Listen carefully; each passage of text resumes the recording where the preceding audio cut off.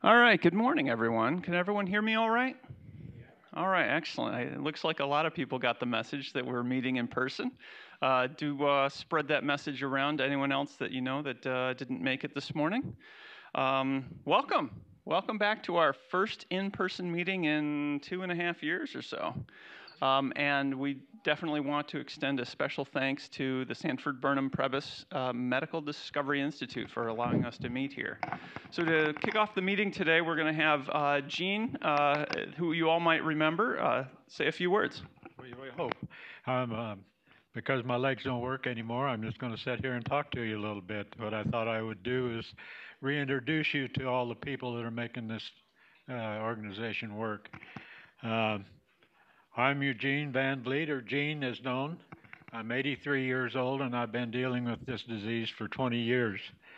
I found and became active in this support group 16 years ago, probably one of the primary reasons I'm still talking to you.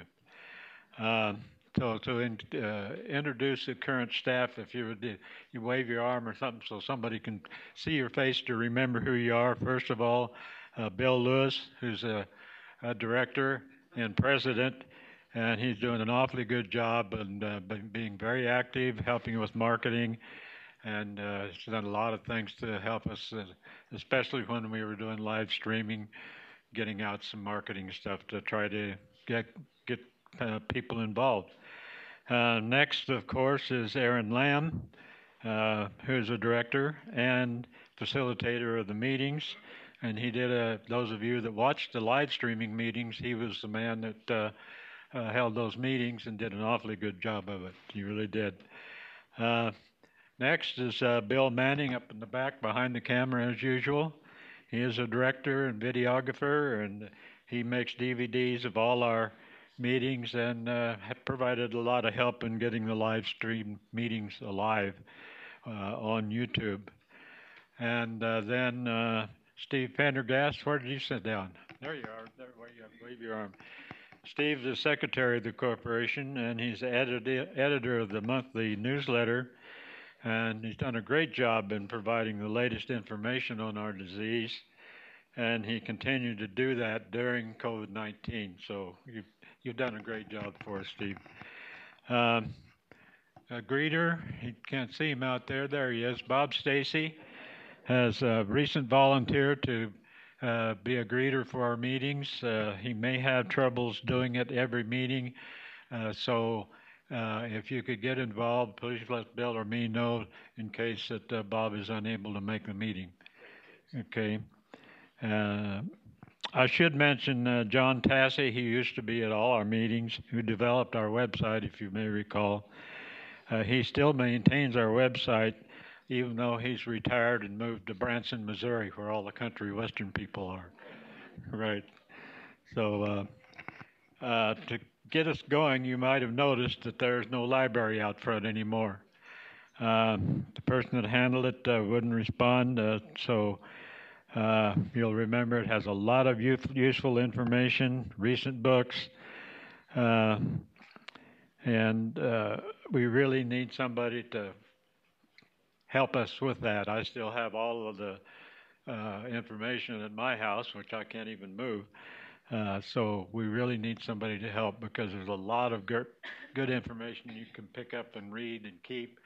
And we buy books on the latest publications and so forth that you can buy from the library. Out there on the tables that are out there now, please notice that we put a bunch of bumper stickers, which was one of the efforts that Bill came up with. So there's a bunch of those out there, and brochures are out there as well. We'd like for you to pick up some brochures, put a few in your church, at your doctor's office, give them to your friends, so forth, just to get information around that we exist and we do a heck of a job of what we do. I also put out on the table some information that was written up by John Duvall, who just finished his first treatment of lutetium-177, which is the most modern treatment for those of us that have serious metastatic conditions. So I put copies out there. Read it. It's very interesting. Where are you, John? Are you here today? Jim. There you are. Right there. Thank you for doing that. That's good information. And we know for sure that it's going to be done at UCSD. That's where you went, right? And some may remember a Dr. Kipper that's spoken to us several times. I understand that he has capability to do that up in Temecula, where he has an office now. So that's it for me. Get the meeting going. All right. Thanks a lot, Gene. Let's see. So there should be, hopefully, a lot of newcomers here today that have not been with our group before. Bob hopefully caught you at the door, gave you a newcomer packet. Please raise your hand if you did not get one of those and you're new to the group here, because we would like you to especially fill out the yellow cover sheet today, return that to us so that we can get in contact with you. Except it's white. Except that it's white. Yeah. Yeah. Who actually is new here today? Excellent. Quite a few good people. And did you all get the newcomer packet? Does anyone need it? All right. Great. And so yeah, that welcome packet includes also an information kit with some articles and booklets. And Gene or Bill will likely give you a call in the next week to I guess get your story, help you out with what information you're looking for. So those of you who are returning members might remember that it was a different face up here a couple years ago. George Johnson used to be our facilitator, and sad to say that if you did not know, he did pass away. But one of the things I loved about our meetings that I remember from the very first meeting that I came to 5 years ago was he would have everybody in the audience raise their hand so that you could get a better understanding of the background of everyone here. Whether people are new, whether they've been fighting this for 20 years, what types of treatments they've had. And as you raise your hands and look around when I ask these questions, take a look at somebody else around that maybe is a newcomer that you want to touch base with if you've been dealing with this for a long time, because you remember back to what things were like when you walked into this room for the first time, as well as who might have experienced some treatment that you're considering as well.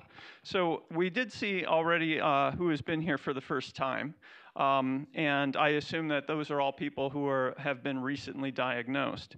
How about can you raise your hand if you had radiation? That's quite a lot of you here. How about ADT and hormone therapy? Excellent. Sorry, I've confused a little bit of my slides here as I've been updating them. That's actually on the next page. So let's look at the right-hand column for a moment. Who's had prostate cancer for less than 1 year? All right. 4 or fewer years. All right, yeah, you'll keep your hands up. Sorry. 1 to 4 years, I should have said.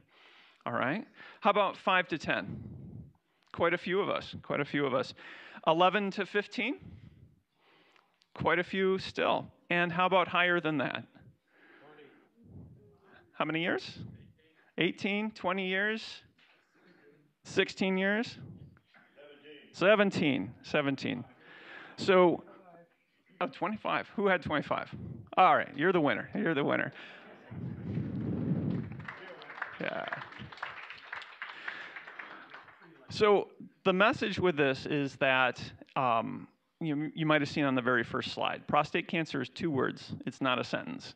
You still have, especially for you newcomers, you still have a long life ahead of you. There are just incredible treatment options. I mean, we have somebody in the audience who is receiving the actual cutting-edge treatment right now, and you've come to the right place to find out more. So now for the treatment survey. Who is on active surveillance? All right, excellent. And surgery? Who has had surgery in the past? Quite a few there as well. Radiation? Yeah, once again, yeah. And ADT, Hormone therapy, yes. Quite popular treatments these days. Who's received new treatments? And I'm not really sure what George always meant by the new treatments. Sometimes he would say new treatments. Beyond standard ADT. Yeah, yeah. You've had Zytiga, Xtandi, Nubeca. Okay, and any of the extras to go with it. Yeah, because I received Zytiga at the same time as Lupron for 2 years, and I just considered that all ADT. But back then Zytiga was actually pretty advanced. Yeah. So yeah, sorry. One more sign of everybody that has been on those more advanced treatments. Yeah. And Provenge. Yes. Yeah. Yeah, and lutetium. Yeah. One I didn't have up here. Sorry, I just lost my train of thought. Chemotherapy. Yes, there's still a number of people that have had chemotherapy for this. How many people are dealing with recurrence? They treated before and now it's come back. Yeah, it does happen. I mean, and also recognize, it's not necessarily that 30% of the audience or so will experience recurrence.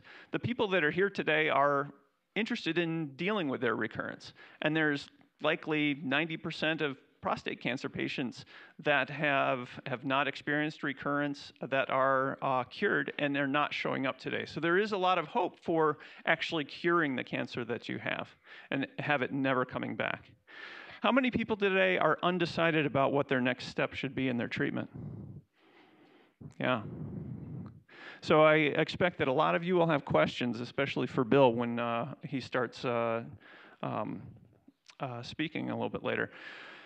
So a new slide that I've added of my own, because we're not just dealing with just prostate cancer here. We're dealing with a whole body issue. And I'm proud to say that I sought out therapy. I needed therapy when I found out that I had prostate cancer. And I'm curious, especially with this being Mental Wellness Awareness Month, how many people sought out therapy when they learned that they had prostate cancer? Excellent, excellent. Thank you for doing that, and thank you for sharing that. For me, that was one of the most important things that I needed. I was single at the time. I did not have people around me that were good at making medical decisions, and I had essentially another advocate in that therapist who was looking out for my well-being through this whole journey. How about people who have also had procedures to address incontinence? Excellent. Yeah, it is certainly something that we have to deal with on the whole recovery side of things, getting back to a normal life. And how about sexual wellness treatment? Yes, fewer, but yes, we do have sexual issues that we have to address, and there are ways to address it. And I encourage you to ask me about it, ask others about it. It's an important part of our healthy life to return to. Now, how did you all get here? Who saw the ad in the Union Tribune? Anyone? Anyone? All right, excellent. And for you newcomers, was it the Union Tribune that you saw the Union Tribune article that brought you here? Okay, it wasn't. It wasn't. Who was referred by word of mouth from another patient? Excellent. Excellent. Referred by one of their medical professionals. Excellent. Can I ask who referred you? What doctor? Or? Yeah, through Kaiser, they had referred me. Oh, excellent. Excellent. Okay, and there was another hand over here. Who referred you here? Okay, excellent. It's glad to hear that those doctors are sending us this way, sending you guys this way. Who found us on a Google search or? All right, and how about Facebook search? None on the Facebook, which I don't think we're running anymore anyway. So that was a little bit of an old one. Did anyone see the grocery store receipt? The back of it, where there's many coupons. We ran some ads there. Okay. And how many people have seen our bumper stickers or our trifold brochures? Not just in the driveway out here, I hope, but you've seen them in the past? Yes. Yeah, they're nice and big, you know, to hopefully get the message out there to try to join the group and get tested. How many had a spouse that discovered us and dragged you in here today? Excellent. Thank you. Thank you for the women and the spouses, the partners, for you're all as much a part of this journey as the actual patient. And any other ways that you found out about the group? Oh, okay. So from the support group there, they also, oh, excellent. And back here? Email. Okay. All right. Excellent. Okay. So our support to you, as you have probably seen, comes in the way of the website. There you can also find the monthly newsletters that get emailed out to everybody that is on our mailing list. Those are a wealth of information. As Gene said before, Stephen does a fantastic job of putting those together every month. A lot of excellent information there. And we do have now in-person meetings, not video streaming. I need to still update my slides. And we do have the hotlines. Gene and Bill both have their phone numbers up here. Especially newcomers, you know, you can contact these guys and they can help put you in touch with the information that can help answer your questions. And for the women, the family, and caregivers, Sharon, who is Sharon here today? I've actually never met her myself. She has graciously offered to take calls from the caregivers. Now, we do need volunteers.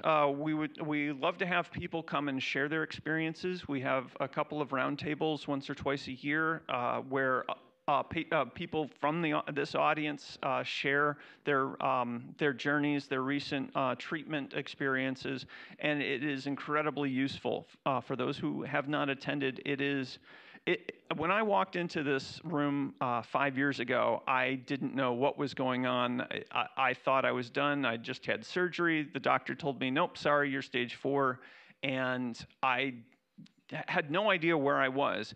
And at that first meeting, 3 guys got up here and they said, this was my PSA. This is how it trended. This is the treatments that I had, and this is where I am today. And I could go, that was where I was.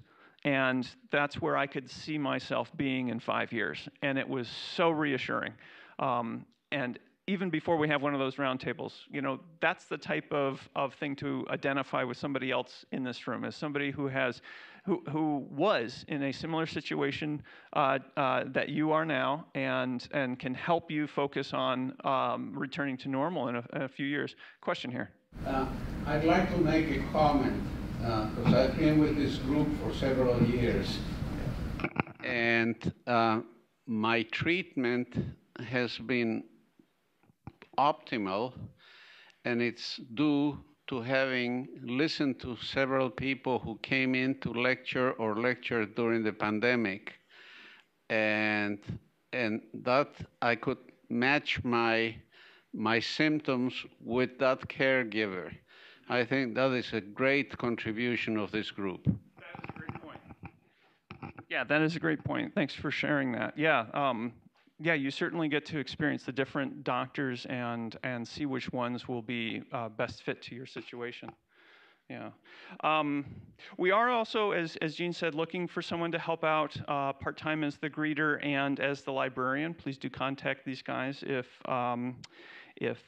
you are willing to take on those roles. And of course, contact us anytime that you have questions. Now, I want to remind everybody that we share patient-focused experience on becoming your own case manager through informing, networking, and caring. We are a group of experienced participants, but we are not medical professionals, and any sharing by anyone of our group may not be a substitute for your own medical counsel. And we do need your support. We are a 501c3 nonprofit. If I could have a couple of volunteers, these baskets haven't been used in a long time. So we're going to send the baskets around 30 times, because that's the number of times that we've missed. But I want you to take a minute to think about the support that you've gotten from this group over the years while we've been away on the Zoom meetings and so forth. Yeah. You know, it's been extremely valuable advice. more time spent answering your questions than some of the doctors that we pay hundreds of dollars to each time we go to visit. Yeah, your support is used, the donations are tax deductible. We don't have any medical or religious affiliations. We do have a lot of the same expenses with advertising and the video streaming, the website, etc. And if you can't make a donation today, always feel free to make a donation through the website. You can do that via PayPal or sending a check in the mail. And that address is available online. And let's see, as we're doing that, yeah, our upcoming meeting next month, you might have heard that Dr. Kamrava was going to be this month, but because of the bit of last-minute surprise that we're going to be in person moving forward, he could only do it next month. So we'll be seeing him on November 19th. He'll be talking about high and low dose rate brachytherapy. Now, before I introduce our speaker, something that I skipped was I wanted you just to take a moment to think about what we've been through in the last 2.5 years. What has happened to you in that time? And I want everyone to take a minute to close your eyes with me. Take a deep breath, deep, slow breath. I know there's a lot of excitement in the room to get our questions answered, and they will get answered. There's a lot of information to share today, but I want you to thank all those that were patient with you and caring for you the last couple of years. Thank yourself for coming here today, the strength you've found in yourself already since you've been diagnosed, and taking the time to invest in your own health. I lost my place. And to invest in the health of those patients around you, to trust in our organization.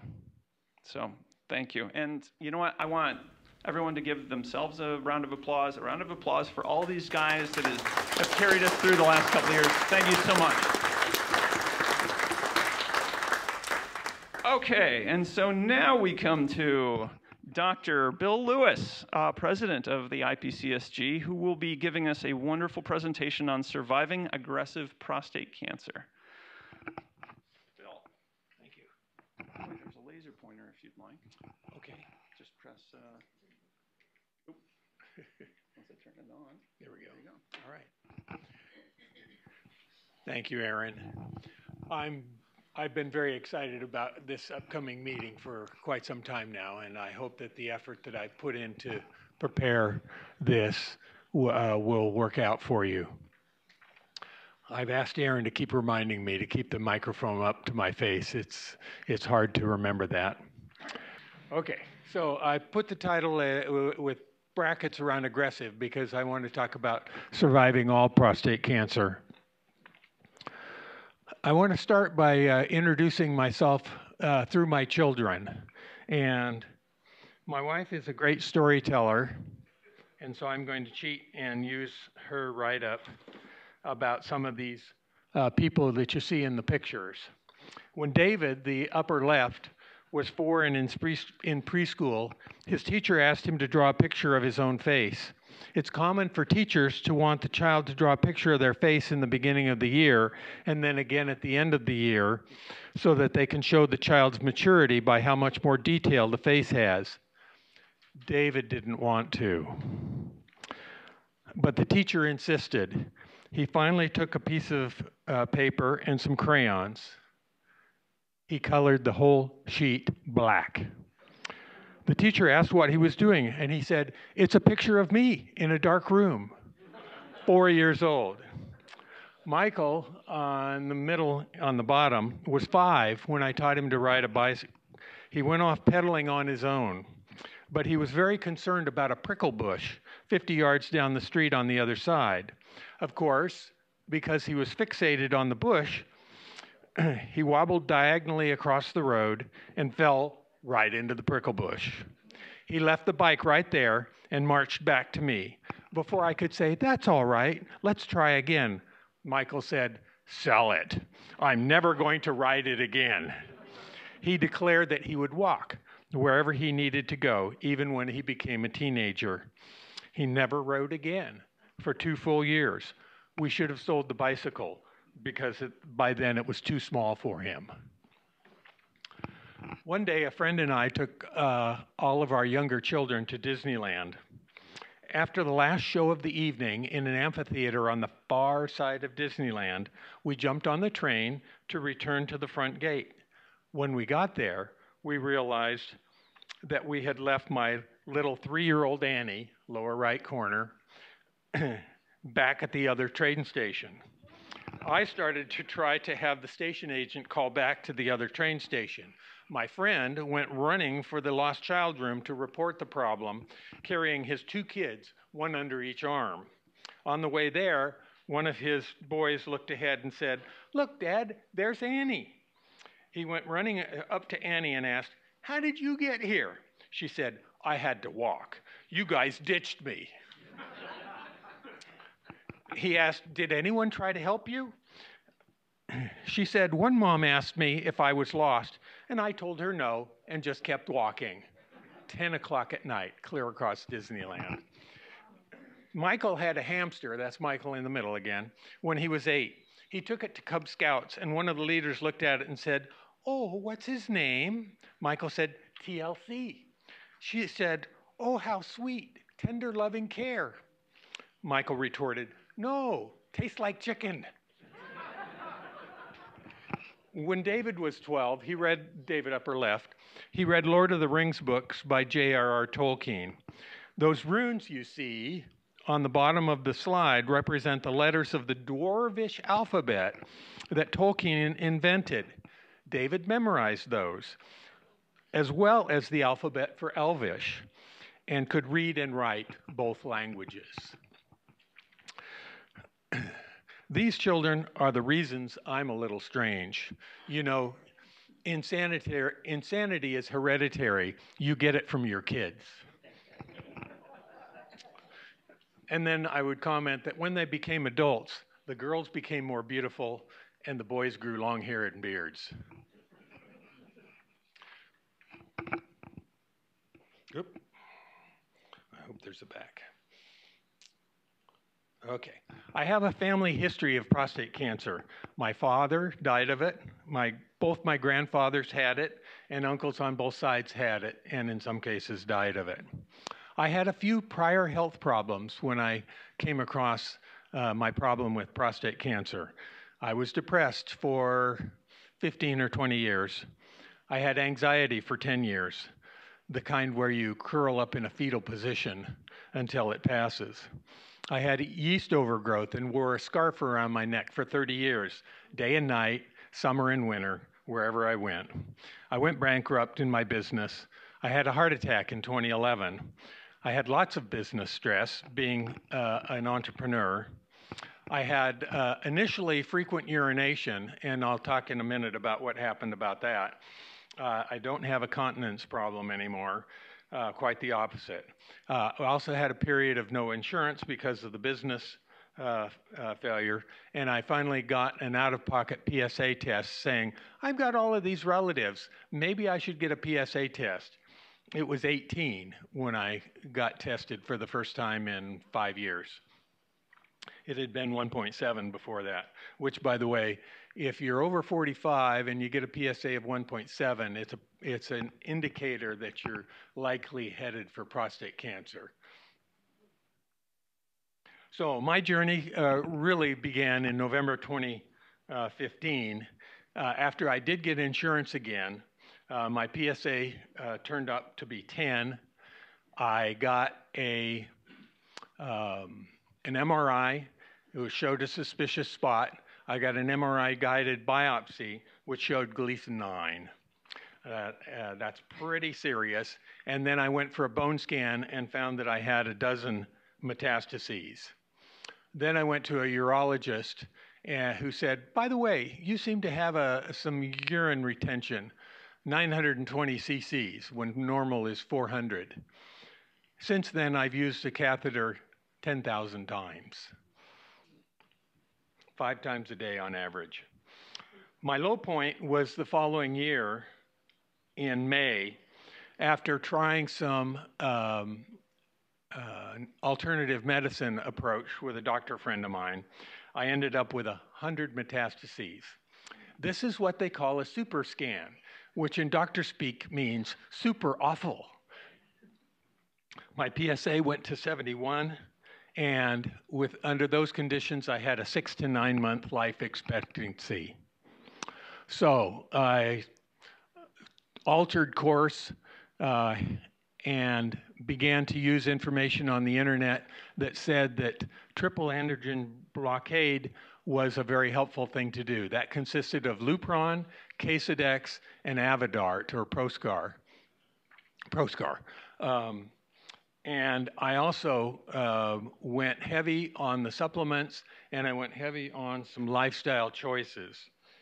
Let's see, here we go. I ran across a book that I highly recommend. I have a 4-page summary of it that I will email to anybody who would like it. But there are a number of factors that can help you to live longer. For me, the most important factor is my religion. I have a lot of faith in God and in Jesus Christ, and am devoted to that.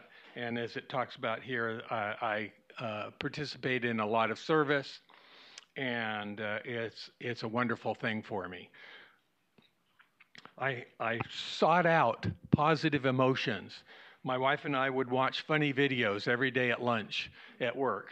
I've watched a lot of uplifting videos. My current favorites are both Dry Bar Comedy and AGT and BGT, the Got Talent shows from the US and England.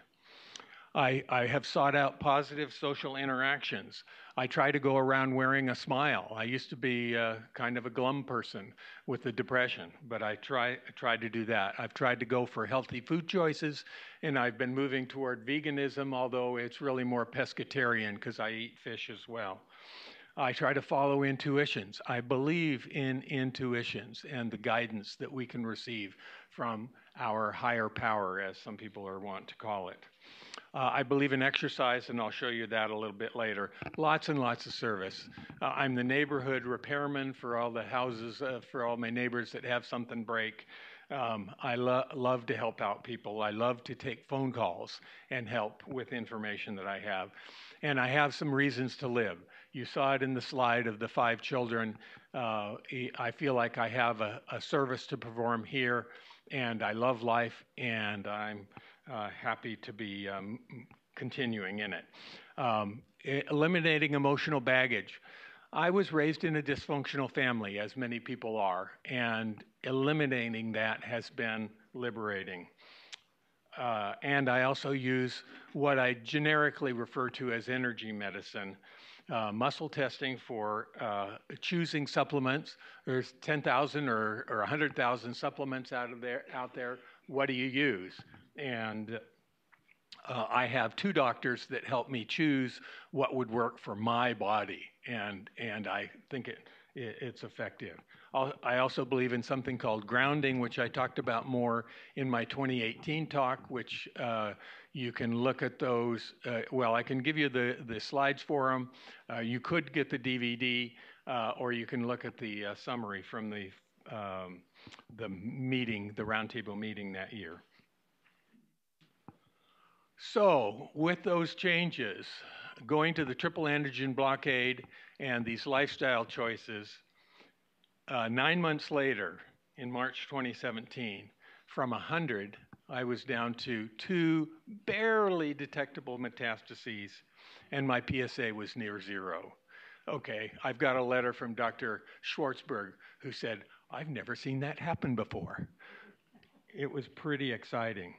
And I also want to show that as soon as I turned 65, I abandoned a certain organization that I felt was not meeting my needs, because they learned I had cancer, and they kind of hung their heads and said, you're going to be dead in 3 years. And I just didn't like that. So I went over to prostate oncology specialists. This was my photo there.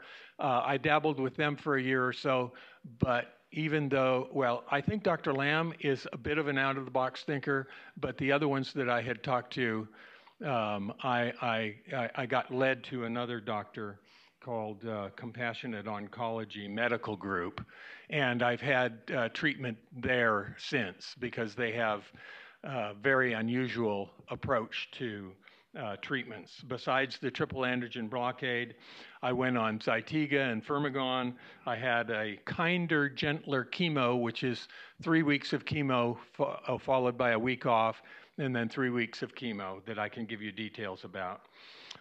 It includes an anti-angiogenesis cocktail, that is, drugs that are designed to help keep the cancer from growing large enough that it wants its own blood supply. So there's the drug that I was given was the baby killer drug. Thalidomide, thank you. I just had a mental block there. Thalidomide, which was tough on ladies and their pregnancies if it was given for morning sickness, but has since been found to have some bona fide medical uses. And since I don't expect to ever be pregnant, it worked out for me. So I had a couple of peaks along the way. Dr. Leibowitz, who was my doctor, and Dr. Ashagian, his partner, feel that being on ADT for more than 9 months gives the cancer a chance to figure out how to get around it. And so after 9 months, we would go on some kind of change in therapy. And I did high testosterone, sometimes called BAT, and also the chemo were the changes that I made there. And so I did again have a couple of peaks along the way. One was 17 and the more recent one was 41, but not to worry, it's under control. I'm in their good hands. My current PSA is 4.6 on Zytiga and Orgovix, the new drug that you can take orally instead of the jabs in the belly or the butt with Firmagon or Lupron. There's an interesting situation there. I would really like to get Xofigo, but I need to be qualified for insurance coverage, okay? You've got to be castrate resistant, okay? I'm not. If the PSA, as you can see, has been going down from 41. I tried using just Zytiga alone, and it got to a certain point where it bumped up a month, and I said, well, I guess I better take the Firmagon or the Orgovix as well. I went to Dr. Dotto, and he said, you've got to have 2 up PSAs before you're considered castrate resistant and before insurance will pay for this. And so I tried to get my PSA to go up. How many of you have tried to do that? Well, I went off a bunch of my supplements that I thought were helping me keep down. I had to stay on the hard drugs, but I could take away some of the extra stuff. My PSA went down. How disappointing. But this last PSA that I got went from 4.4 to 4.6. So if that counts, I'm on my way to getting my Xofigo, which is the radiation treatment that they put in your blood, seeks out the cancer in the bones, and kills it. So that would be exciting if I can move on to that treatment. So for the rest of the talk, I would like to spend some time sharing with you information that I'm putting together in a book on prostate cancer. A friend said, you ought to write a book. And I said, okay. And I've almost regretted it because it's a lot of work. But it's exciting to try and bring together information that can be helpful. And so I'm going to run through things here. There's still another probably 20 slides, but we'll skip over things. And as I go through, you'll find that I'm trying to point out where we've had speakers on a particular topic that you really ought to go back and try and take a look at. So, for instance, here in this first point, Frank Tamburi spoke to us in November 2019. Wonderful man.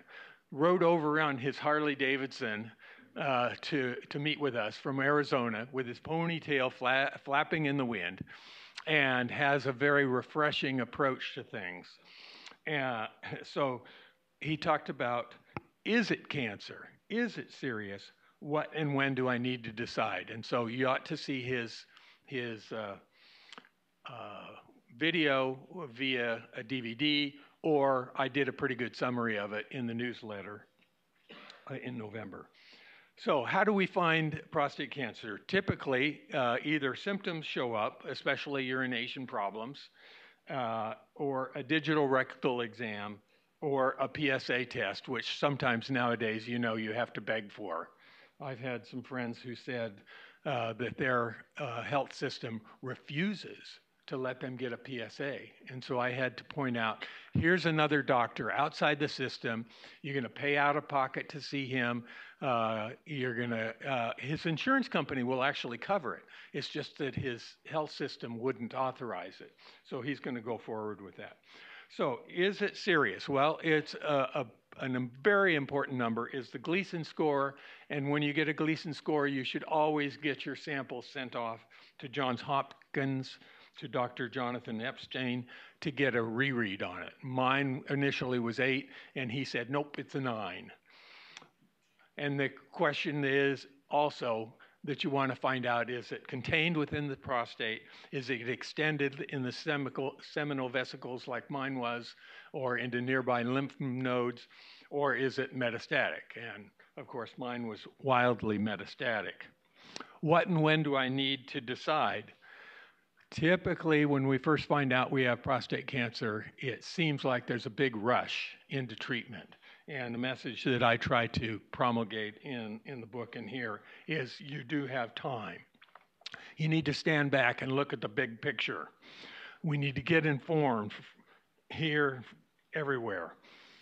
Choose to be part of the long tail. In a lot of our talks, when the effects of medicines are talked about, you're looking at the 50% mortality time, okay, time to half of the people die. And this is the extension of life that the drug can offer you on average.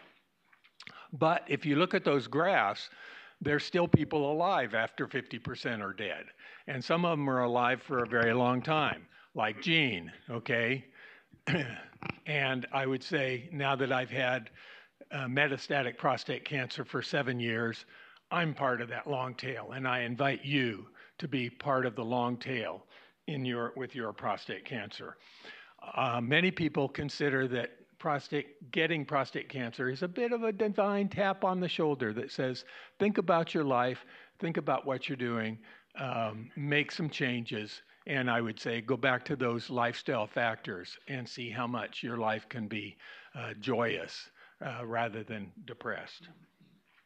So take control of your health as we try to do here. Follow intuitions again. Choose your doctor carefully. We'll talk about that more in a minute, and get second opinions. Yeah. So a couple of comments about diet, both food and supplements.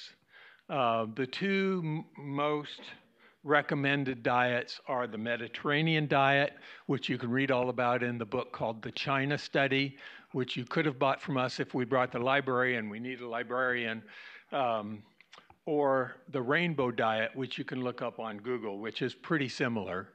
So those kind of go together, or a vegan diet. And I believe Bill Manning is still mostly vegan. He's nodding yes. And he's been going more than 10 years with that, and he's a good resource for that. There's another alternative that we learned about in August. Dr. Robert Hoffman came and talked to us about a low methionine diet.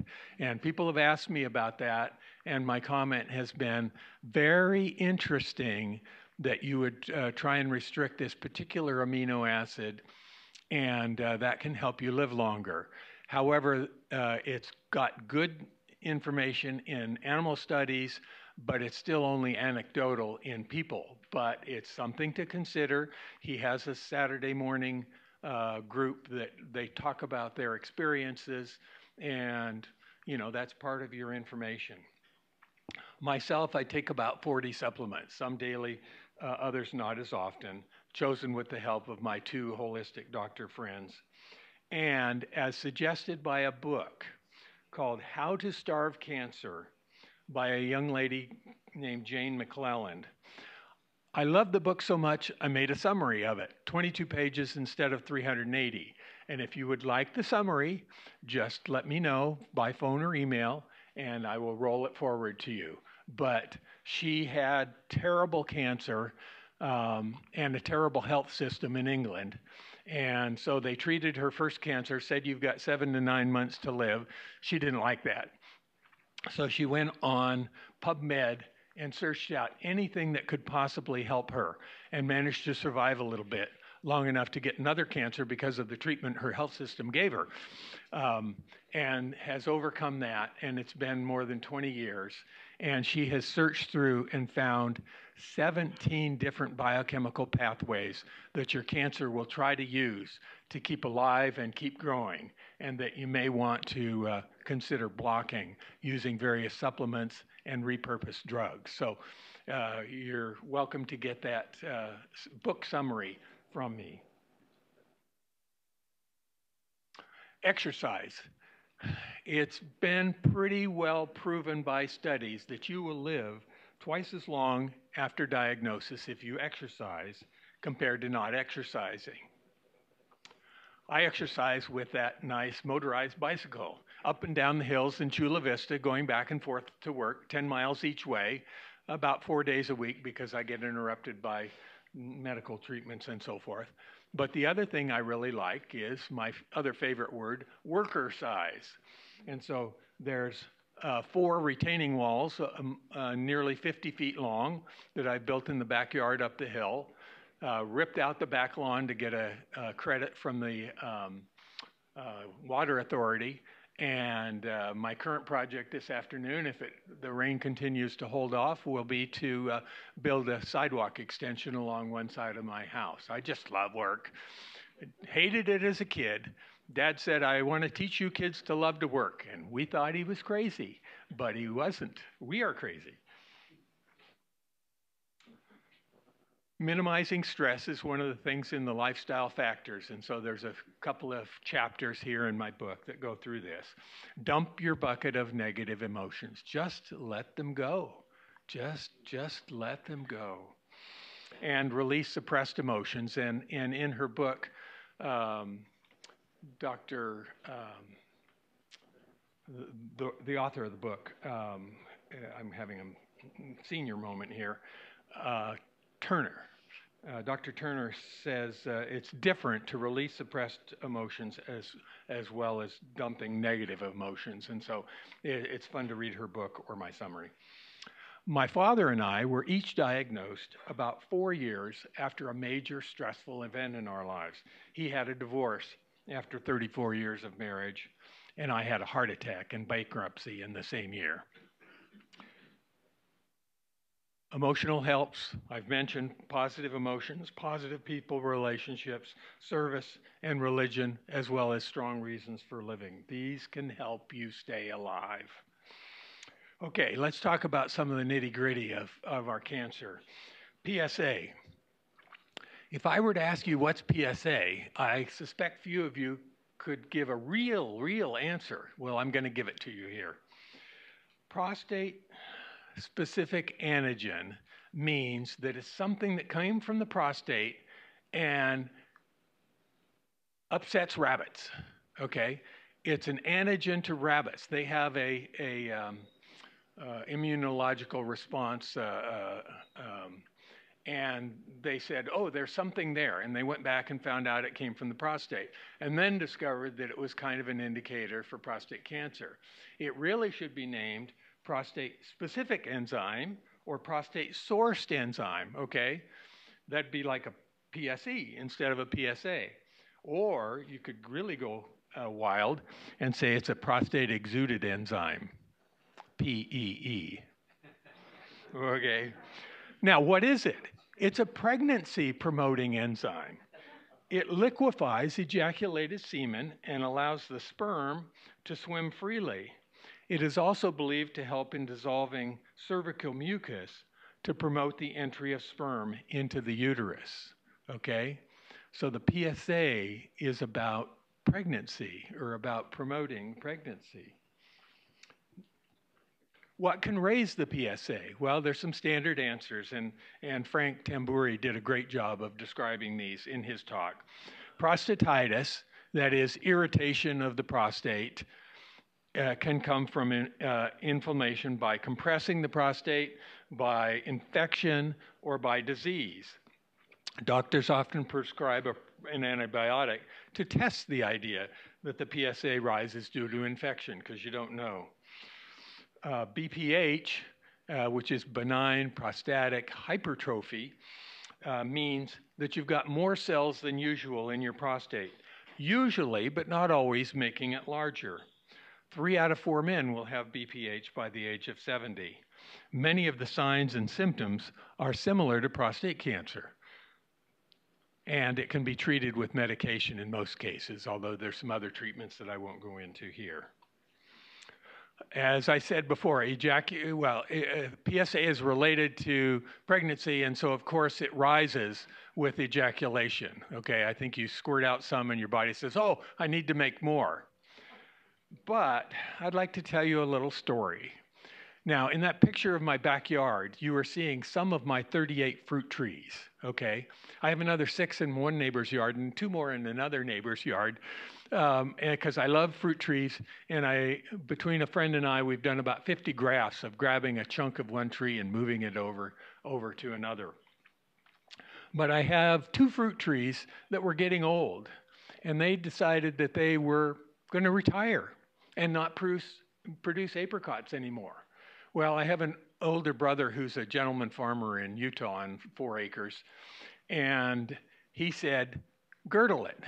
Take a sharp knife and go around the trunk and cut through the bark, and that'll make the tree produce fruit again. And it's like, what? Well, the tree says, I've been damaged. I'm going to die. Produce babies. Produce fruit. And 5 years ago, I did that treatment, and you can see one of the trees here. And those trees, again, produce fruit. Now, cancer and PSA, is that a little bit like that? Your body is under attack. Your body is damaged. Your body says, produce babies. Send out more PSA. I think. I mean, it's a theory anyway, right?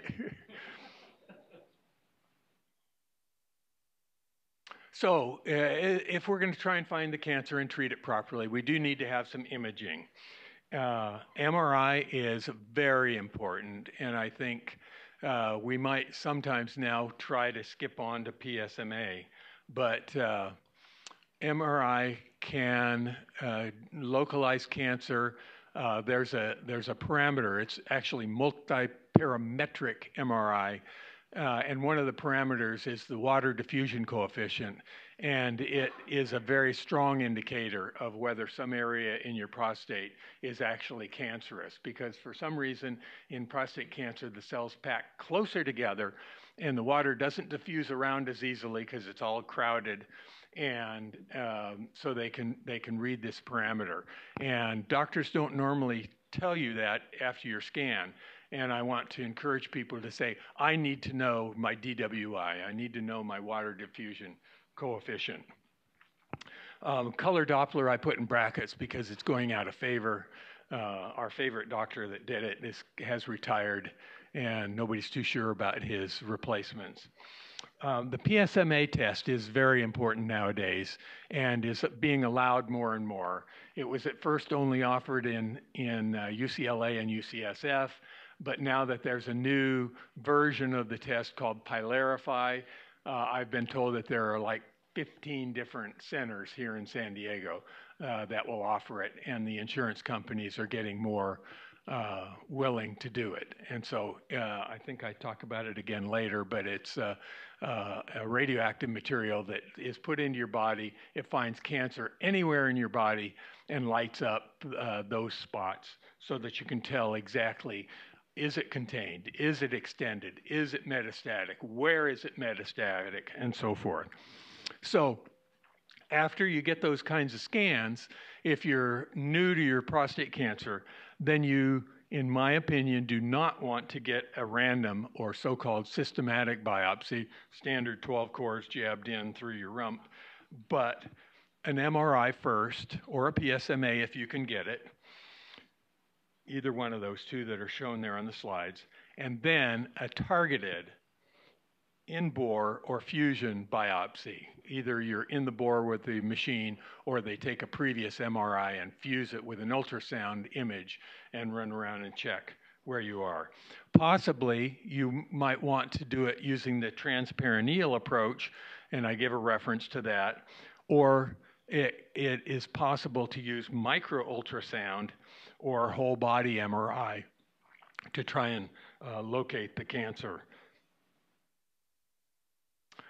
In many cases, a blood test would come first. In a recent issue of Prostatepedia in June, they had a couple of doctors who talked about the difficulty they have to get men to come in for their PSA tests and their follow-up tests. And one of these tests, the ExoDX test, is apparently actually available as an at-home test, so that people who don't want to see the doctor can get a kit sent to them, and then it can tell you something about the seriousness of your disease. And I'll comment here, all of these slides can be emailed to you if you'd like details, and so you don't need to be urgently scratching down notes on everything. I have another chapter on active surveillance. Bill Manning is our expert. ASPI.org is a great resource, but I think we already saw that a number of you are on active surveillance, and Dr. Galis, I think, said that they have this high percentage of men who have very low risk or low risk cancer and go on active surveillance. I think it's a wonderful thing. It puts off all the horrible side effects of getting treated until you really need to be treated. But of course, it does need to be active surveillance. Okay, there's a bunch of treatments that we can go through. I think we're doing okay on time.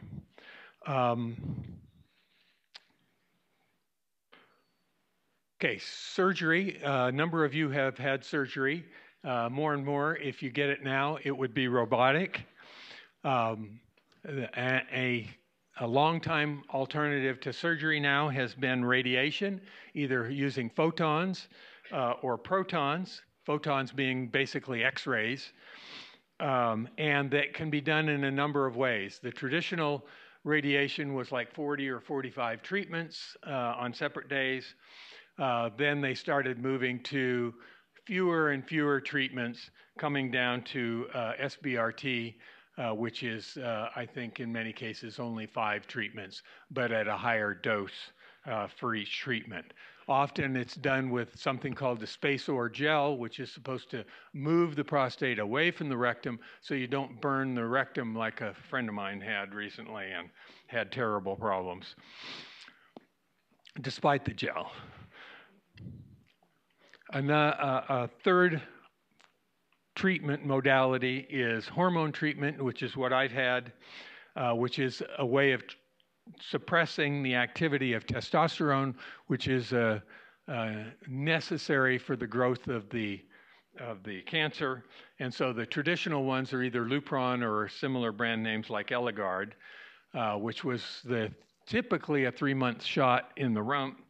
Firmagon, which is a shot in the belly, which I've commented in some of our newsletters, doesn't need to be as painful if it's done right. And then newer drugs, Xtandi and Zytiga. My favorite by far is Zytiga. The reason is that going back to Casodex, which I had, it's like duct tape on the receptors of the prostate for the testosterone. Lupron tries to suppress the production of testosterone by overstimulating its production. You overstimulate it and the body says, I'm tired of that, I'm going to retire and not produce anymore. Firmagon blocks it directly. And so where Lupron takes a while for your body to adjust to that, and you may need some help to prevent a flare of testosterone and of a disease, which may be very painful if you've got pain from your disease. The Firmagon acts more quickly. Then Xtandi is kind of a super Casedex, super duct tape on the receptors. Zytiga, my friend, is active in 3 different ways. It stops production in the testes, in the testicles. It also stops the production in the adrenal glands, which is where 10% comes from, and it prevents the cancer cells from making their own, which in many cases they start to learn to do. And so that's a wonderful thing. And then the second wonderful thing about it is that it has a very strong response to whether you take it with food or not. And the manufacturers of the drug found that if people took it with food, that their blood levels varied quite a bit. And they said, well, that's not good. Let's give it to them fasting. The only trouble is you need 4 times as much drug if you take it when fasting. Or if you do like I do and take it with food, you take a quarter dose, which is a lot cheaper, especially when it used to be non-generic, and you get 2.5 to 4 times as much blood level. And fortunately, the drug has a huge safety margin. So, you know, if I were in charge, I'd have everybody on Zytiga with food, but that's a personal decision. So going back to the decision process, this is pretty straightforward, and so I'm going to just skip forward. Gather lots of information. Do you want long life or do you want quality of life? And I don't know what happened to my slide, why it's a black type all of a sudden. So you want to think about it. Typically, young people want long life. Typically, older people want quality of life because they realize they may not have that much time left anyway, and why struggle against a flood? Your doctor. The key point here is if you are not happy with your doctor, go get a different one. You do not have to put up with a doctor that's not doing what you want. So get second opinions and lean towards getting a medical oncologist on your team, if not your primary doctor. My primary doctor for my cancer is a medical oncologist up there at Compassionate Oncology. So what is the personality of your cancer? This is again from Frank Tamburi. Is it like a day at the beach? Calm and relaxed and slow? Well, a lot of people with low-risk prostate cancer, it's really that way. It's not going to kill you. It's not going to cause you symptoms. Your cancer might be of that type. On the other hand, it might be a raging forest fire burning its way towards you. That's me. Or something in between. The PSA test result is a key number.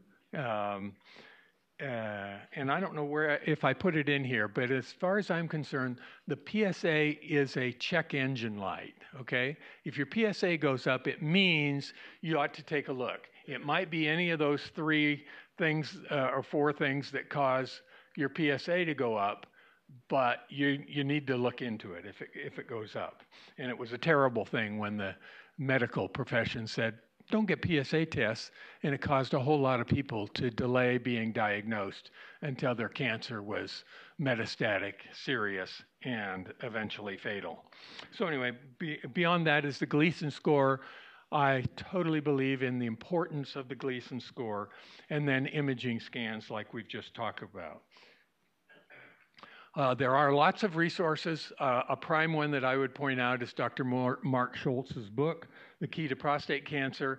There's a whole list of these on the website, an ipcsg.org. And if you got a new member packet, a lot of them are listed there as well. But you can just go to the website. Wonderful books out there, including mine upcoming, right? So we already talked about, let's see, did I miss something? Let me check that. Okay, no.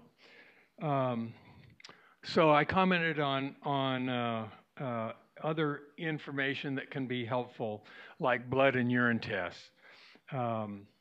And I also comment here about this Frank Tambouri. I just loved his talk.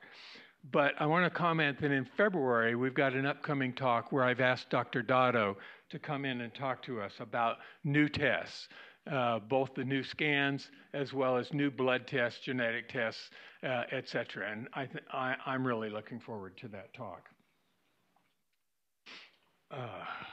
New science, new treatments, starting with new drugs. Okay, Xtandi, which I've mentioned already, and two newer versions of it are anti-androgens. They're the duct tape, okay, and with a couple of other little details that I've thrown in here. Apparently, they're all about equally effective, but I favor Zytiga. Now, you can take a second drug with Zytiga, prednisone. Yes. Yeah, you're recommended to take a second drug with Zytiga. I don't. I talked to my doctor, and he said, prednisone is terrible, awful, horrible stuff. Why would you want to take prednisone? And so he said, let's watch your blood values very carefully, because one of the main things that not having prednisone does is that cause your potassium to go low. And I take potassium anyway for preventing leg cramps at night. And so we watched my blood values, and I've taken Zytiga, for 3 different episodes for over 2 years now, and never took prednisone. Personal choice. There is a risk of blood clots, and I'm taking that risk, hoping that my supplements are helping cover that. So you'll have to choose. Thank you for the question, though. Originally, people would get Lupron or the like, and when you became castrate resistant on that, then they would add these other things. And now more and more people are starting with these so-called second generation drugs in addition to Lupron, Firmagon, or the new Orgovix oral pill relatively right away. And my doctor wanted me to take chemo right away when I switched to compassionate oncology. I'll take a question. Can you say what castrate resistant is? Oh, yeah. A castrate resistant means officially that your testosterone level in your body is below 50 instead of a normal range of like 300 to 800. And normal is different for different men, and so the range is very wide. Anything in that range is considered quote-unquote normal. But if you're down below 50, they say you're essentially castrated, okay? You're not producing the normal levels of testosterone. And if your cancer is growing when you have that low testosterone level, that's considered castrate resistant. You're resistant to the lack of testosterone, okay? So my doctor wanted me to take chemo, and he had to talk me into it because I considered chemo to be death on your immune system.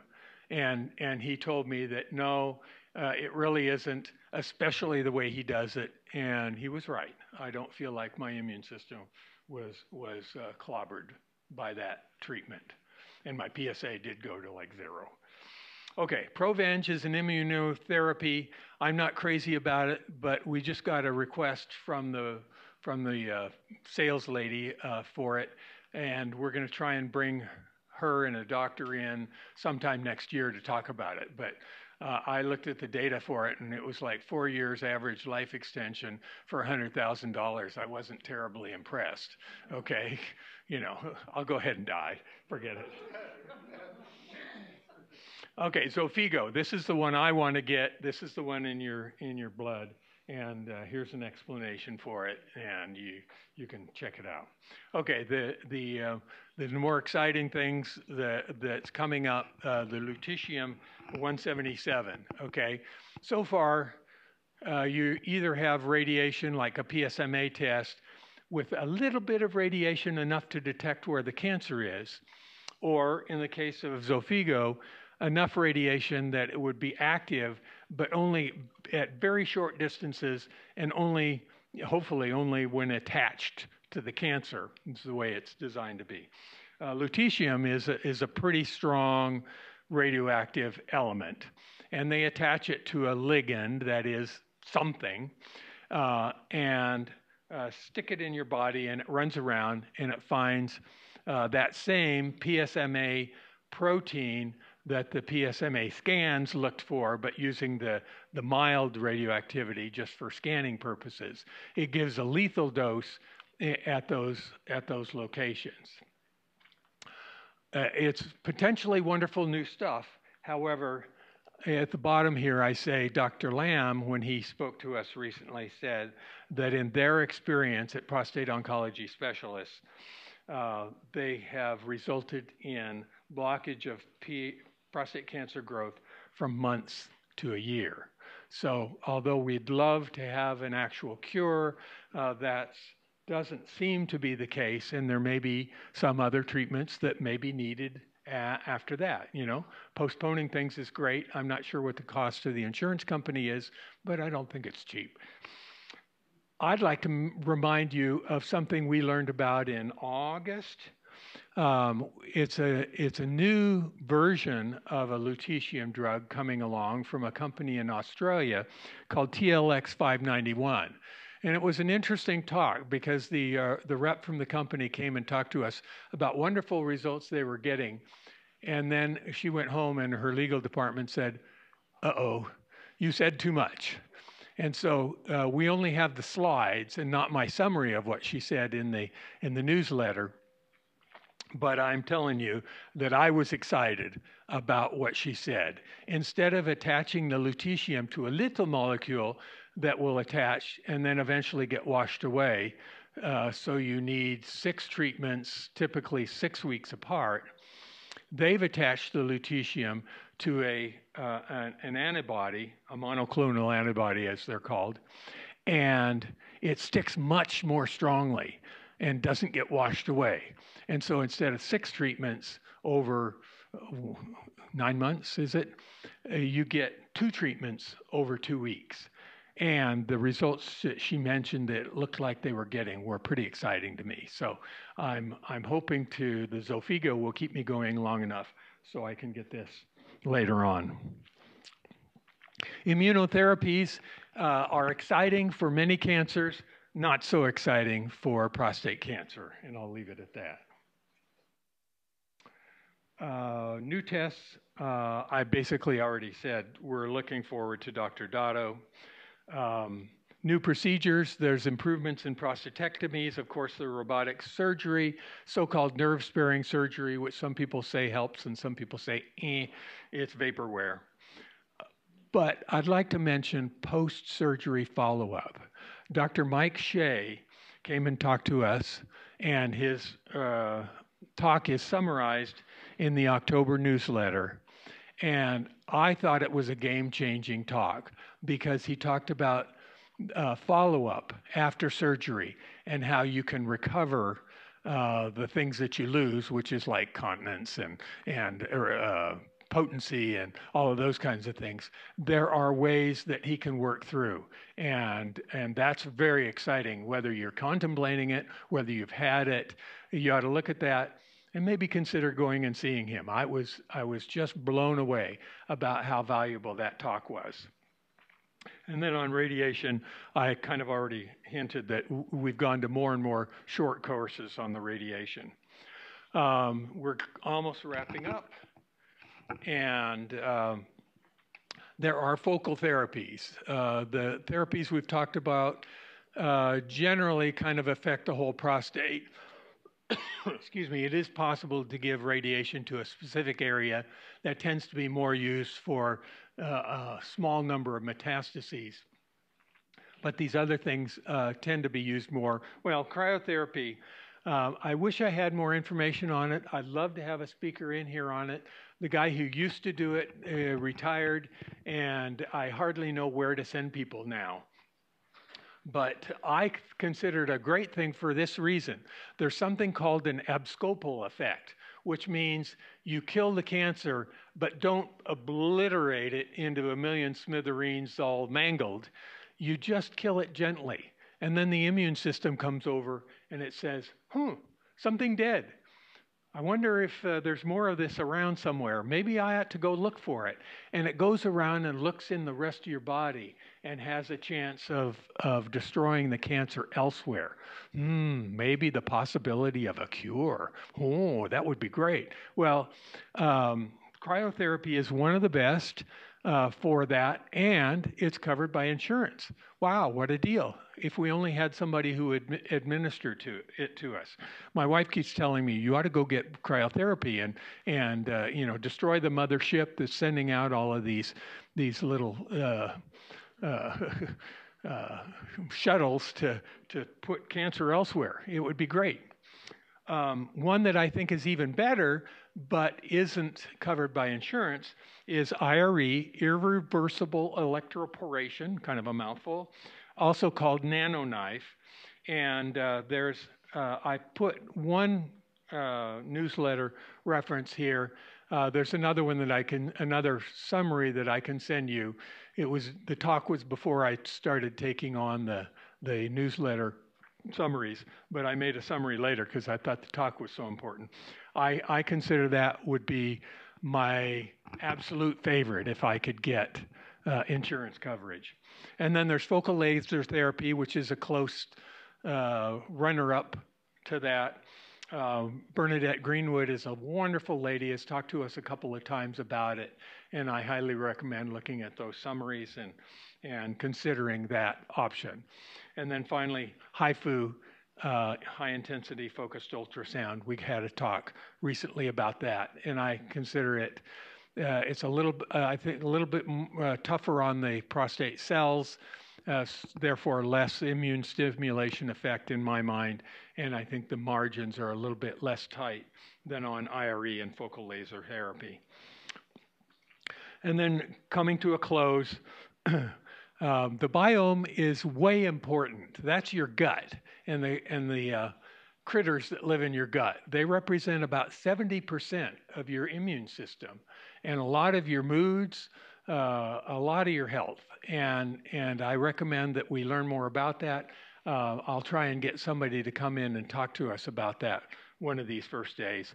And then alternative medicine is something that I use as indicated there. And then finally, my prostate cancer book can be sent to you by email as well as these slides. Just a couple of trivial things that I found to be helps in my prostate cancer journey.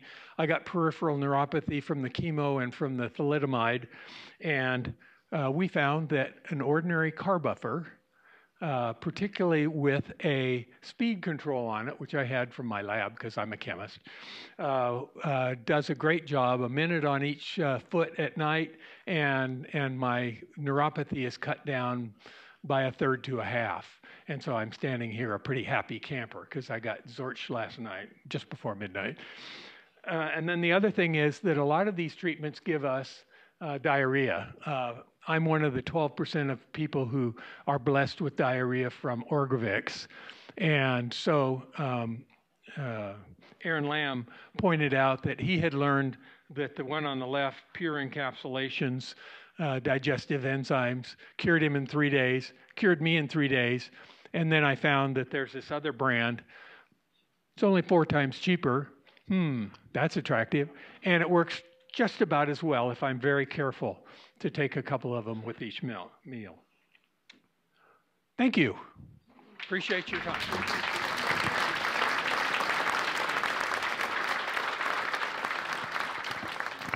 All right, thanks a lot, Bill. We'll take some questions for, I think, the next 25 minutes or so, and then Bill has been kind enough to put a crew together to offer us lunch. Do you want to say anything about the lunch stuff? I hope it's out there. I did see Bob bringing a whole bunch of cartons in, so okay. Yeah. We set up for 100 people, so there's lots of lunch. I'm sorry, there's lots of lunch. Yes, what? You left out proteomics. Proton therapy? Yeah, I'm sorry. When I blasted right past it. You can get photons or protons, and in my humble opinion, it's not proven if one is better than the other. Protons are more expensive, and they're more precise for some purposes. But in general, it seems to be relatively equivalent. It's of course a personal decision. Thank you for asking. Yeah, first I want to commend you for an excellent, thorough presentation, and I hope my oncologist is well as informed as you are. Thank you. Now, does that entitle me to at least a couple questions? Yeah. Because I have more than one. Okay. First of all, the Gleason score, I mean, we get it when we get that biopsy, and it's a little difficult to understand, and we stay with that. And do you ever get another check for, other than a reread, for a Gleason score again? My understanding is that typically after you get a Gleason score of, shall we say, of interest, like a high one, you get treatment. And the treatments normally scramble your prostate cells enough that if they come in and do another biopsy, it's like gibberish, okay? So no, it doesn't seem to make sense to do another Gleason score. That's good to know because I don't think I want to go through that again. Well, yeah. Oh, I meant to say that. When you get a high PSA, you often get sent to a urologist, okay? A urologist is a surgeon, as you should know. Surgeons have knives. Surgeons love to use their knives, and they often will say, well, I have an opening just, 10 days out. Let's schedule you, okay? And then they also say, let's get you a biopsy. And, in the old days, it was a so-called random biopsy. And it's horribly painful. I don't know if anybody has had one of those random biopsies that wasn't, but it's really bad. And yet, when you get an MRI first, I had one of those, targeted biopsy, it was nothing. It was a little snip, and that was it, 6 of them actually. So I've decided that the reason that when you go to a urologist and get a random biopsy is so that he can come up to you afterwards and put his arm around you and say, you don't ever want to go through that again, do you? If I take out your prostate, you won't ever have to have another random biopsy. What do you think? Okay, I do have many questions, but I'm going to limit. Yeah, we'll have time afterwards as we munch. I'm a retired caregiver, retired pharmacist, and as most caregivers are, I'm a hypochondriac.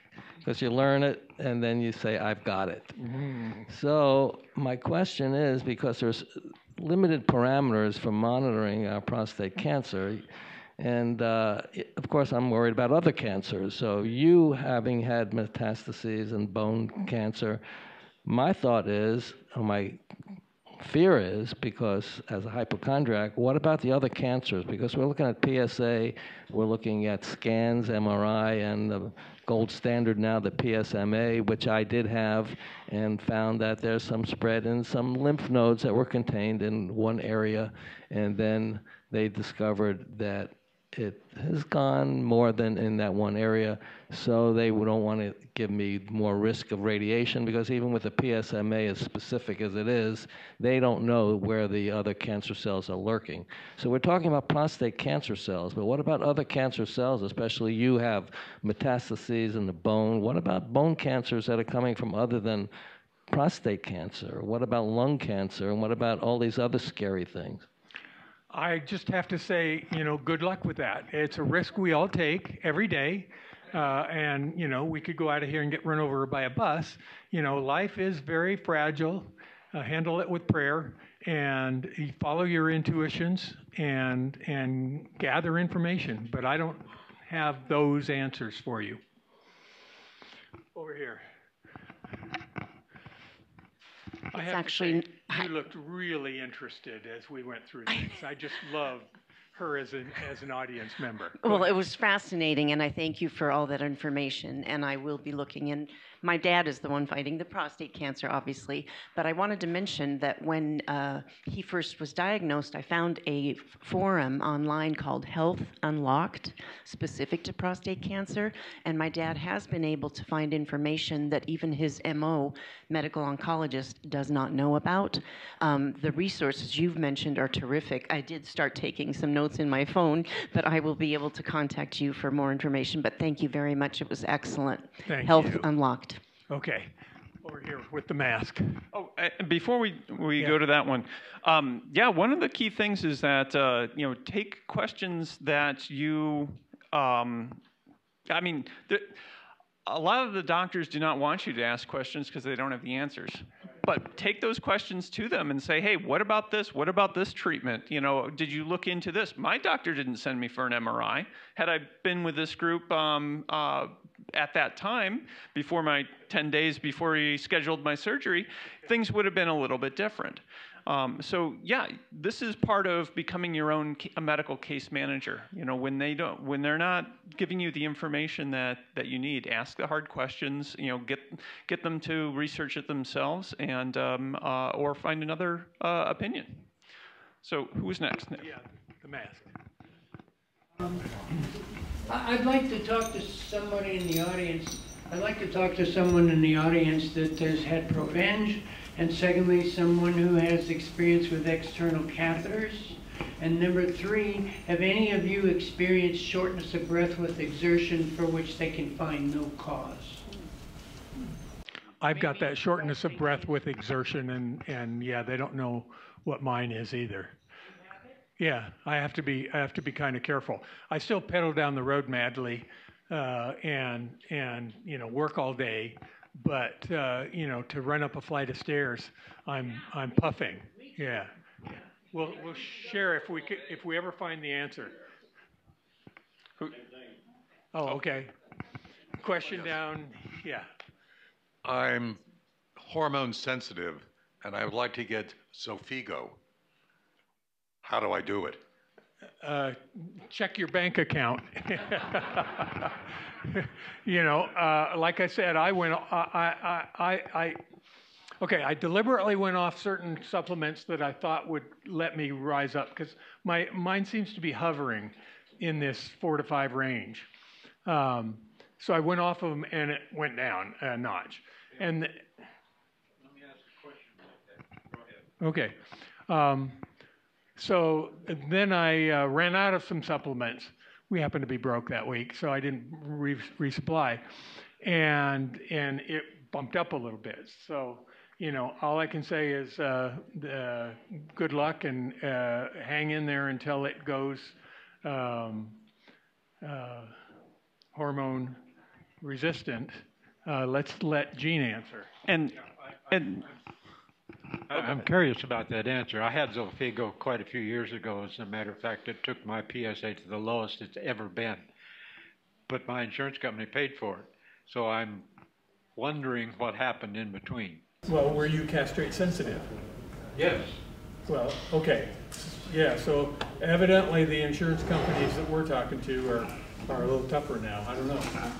And ask around, maybe there's a way past that. Yeah, you might remember that Bill was trying to increase his PSA, and he also mentioned that one of the ways to increase your PSA is have a lot of sex.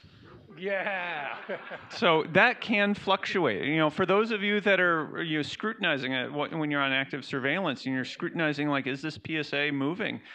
For me, I mean, when I first started looking at it, it was around 11, but it might be 13 2 weeks later, and then it might drop down to 9 a couple months after that. There is a fair amount of movement, and sexual activity can affect that. Okay. Next question. Pat. I'm sorry. I'm going over here first. I'd like to help answer this gentleman's question about Zytiga. I'm right in the middle of that, and I've been on it for about 20 months. And when I started, those pills were $200 a piece, and they wanted you to take 4 of them a day. So yeah, that'll rip your wallet pretty good. Anyway, there's a group with Scripps. There's a girl that runs the program. Her name is Jiminy, and she connects to a group that is owned by Johnson & Johnson Pharmaceuticals. It's called PAN, P-A-N. I don't know what that stands for. Patient Action Network or words to that effect. Yep, and they picked up 100% of the cost. Yeah, the first grant I got was like $7,000 and change. The next one was $7,000. But I just got a letter, and I'm approaching 2 years, and they have announced that on December 31, the grant is over for me. So whether that's for everybody or what the case is, I don't know.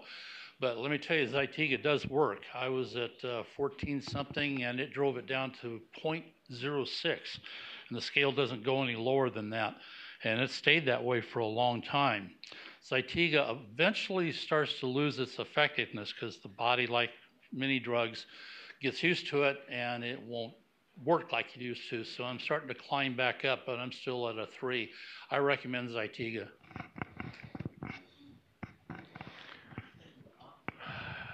Okay, here, and then we'll come up to you. Well, just a minute. We got a question here first. Yeah, two questions. First, I wonder how many new cases are diagnosed as metastasized. And second, I would like to talk to a gentleman someplace back here who was referred here by his urologist, whoever that was. Didn't catch that. Okay. Okay. So how many people are found metastatic? I don't remember the number off the top of my head, but it's fairly low still, especially now that we're doing PSA tests again. Yeah. Of course, with the pandemic, a lot of people have put off, pursuing investigation, and they're That's finding, true. more people, just in general, with all cancers that are further along. Metastases once under care. That's essentially, in some ways, recurrence, right? Because, like, for example, I don't have a prostate anymore. If I have recurrence, it is going to be essentially elsewhere. Yeah. Let's get this microphone up there, even though you can shout. I know. One of the reasons for the microphone, too, is that we are recording the meeting, and that meeting will be available online, as will the slides. You can also pick up a DVD for a copy of the whole meeting, so we want to be able to hear all the questions. Do you have any advice for people who are thinking about doing clinical trials? I'm in favor of clinical trials if they fit. In many cases, you're running the risk of being in the placebo group. But if you can tolerate that risk, in some cases, it's a great way to get new medicines for free. And can you tell people how they can find out about clinical trials? Because I think we have access to all of that through the clinicaltrials.gov. Okay. Right. And by the way, we ought to be wrapping up here and talk over lunch, so that people who want to be done by noon can do that. Yeah, and please be sure to turn in your first page of your new member packet so that we can follow up with emails to you, future meetings. You'll get the newsletter next month that will have this summary, yada, yada. Why don't we take 2 more questions and then we'll go to lunch? Okay. Just a couple of quick comments on the Zytiga. It does come in 2 doses, 1,000 milligrams. When you get that, you pay through the nose. That's $2,500 copay if you're on Medicare. But it also comes in 250 milligrams. And on Medicare, that copay for the dosage that I was taking on that was $200. Way cheaper. The other thing too is, I had to come off the Zytiga. Liver function test went through the roof, and I had to cancel it. So you do have to keep a close eye on your liver function tests when you're taking Zytiga, because they just went up astronomically. Okay, and then one more. I'd like to clarify what my daughter said. In this period when we had the COVID, a wonderful supplement to these meetings, which I missed a lot, I'm so glad they're here again. All of the questions that have been asked here today have been asked on Advanced Cancer Care Health Unlocked. And it's a 501c3, and it's everybody. It's people like us. It's experts. They might be in New Zealand. Ireland or Australia or England or here. And it is a wonderful, because all of the people will answer and they will qualify what their experience has been. The same kind of thing that's going on here. So this is a wonderful supplement to what you do here locally. Thank you. And then, Aaron, let's talk about the focus groups. Yeah, why don't you go ahead? Yeah. Either way. Okay, as we break up, we're going to invite you to group into focus groups like we would normally do if we have a member speaking. Usually we'd have 3 members, but I'm such a blabbermouth, I got the whole time. But we're going to have Gene for advanced treatments, was it? Yes, all kinds of treatments. Yeah. And Steve was going to take surgery? Okay. And you were going to take radiation. He's got his T-shirt, radiation survivor. And I'm going to take undecideds. And Bill's going to take active surveillance. Okay? So if you have those kinds of questions, search around for each of us as we grab some lunch. And one thing is we're not allowed to bring food back into the auditorium. So please do keep all the food in the foyer. And there are 3 tables outside if you'd like to sit down and chat with people down out to the right. Okay. All right, thanks a lot for coming today, everyone. Thank you.